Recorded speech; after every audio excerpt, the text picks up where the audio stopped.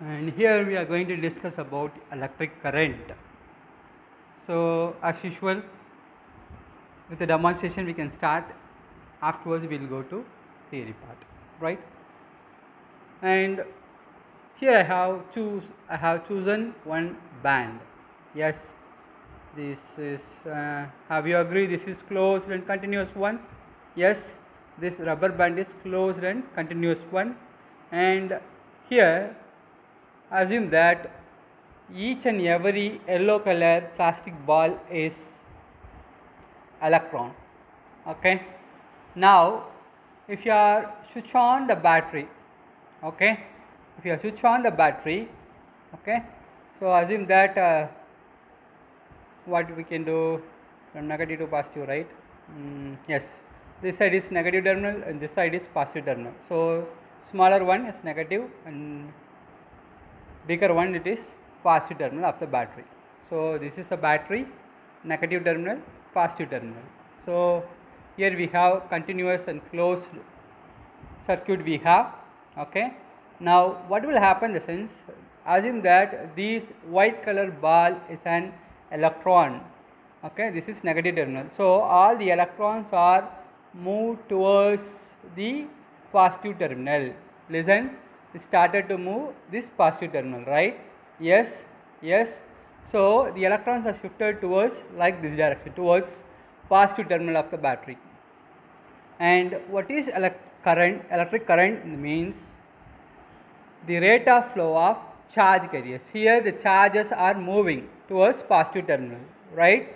So here the electrons are moving towards the positive terminal. So the current will move from positive terminal to negative terminal. That means just opposite direction of flow of electron, current will pass. This is a concept in this demo, right? And here we have discussed electric current. So what is electric current in the sense? The rate of flow of charge carrier, rate of flow of charge carrier. And the electric current have the symbol is I, capital I, is equal to Q by T. Q is charge, T is time taken, how much charge is passing through that time, right? And this Q can be written as N into E, where N is number of electrons or number of charge carriers, E is charge of that carrier, either electron or proton. So here E is the charge of electron for now, and T is, I said, time taken, right? And suppose if 1 coulomb of charge, right, we have 1 coulomb of charge, in that 1 coulomb of charge, how many charge carrier is available? We can able to calculate by using this formula. Here Q is equal to Ne, so 1 coulomb. So instead of Q, I substitute as 1 coulomb. Q is equal to Ne, so 1 coulomb is equal to Ne into 1.6 into 10 power minus 19. So for Q is 1 coulomb, N we are going to find out, E is charge of electron. This is the constant, 1.6 into 10 power minus 19 coulomb. This is a charge of electron, right? What you are going to find? N, number of electrons. So 1 divided by 1.6 into 10 power minus 19, because this time this side we have multiplication, therefore it should goes to this side in the sense division. So 1 divided by 1.6 into 10 power minus 19. So denominator power should goes to numerator in the sense 10 power plus 19. So 10 power plus 19 divided by 1.6. So this 10 power 19 can be expressed as 10 into 10 power 18. Yes, it is correct. 10 into 10 power 18 is equal to 10 to the power 19 divided by 1.6, right? So 10 divided by 1.6, how we can do? 100 by 16. So just multiply by 10, it will give 100, it will give 16. So 100 divided by 16, that will give 6.25. And here we have the power 10 power 18. So N is equal to 6.25 into 10 power 18 electrons. So 1 coulomb of charge contains how many electrons? 6.25 into 10 power 18 electrons. Therefore similarly for 10 coulomb, 62.5 into 10 power 18 electrons, or 6.25 into 10 power 19 electrons we can say, right?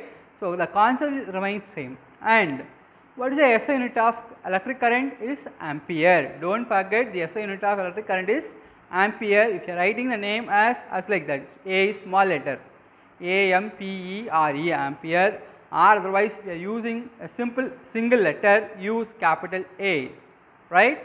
So from that we can define 1 ampere. So generally what we are saying, current I is equal to Q by T. So don't mug up any definition or in physics part.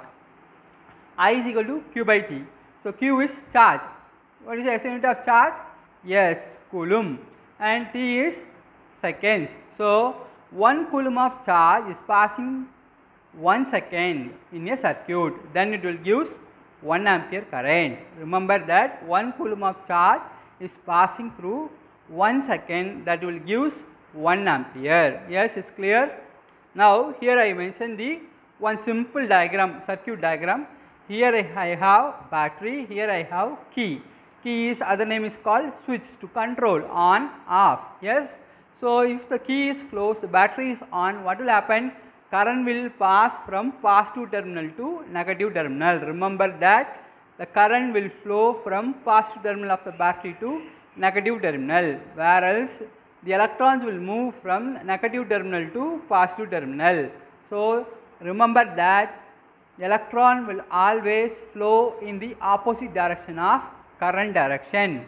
So current is always flow in the opposite direction of flow of electrons. So this is a concept for electric current.